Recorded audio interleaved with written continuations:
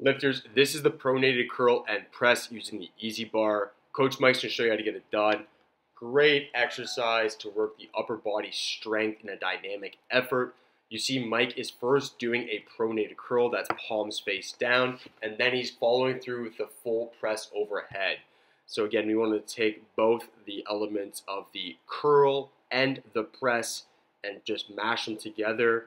One of my favorite cues for this exercise is to ensure the glutes are tight. That's going to ensure that our posture is strong and we're going to get the most out of not just the arms during the curl, but also during the press. If the glutes are on, the abs are on, and if they're both in check, you're going to be set to get the most out of the exercise. Go ahead and give it a try and show us what it looks like in the RLC Discord.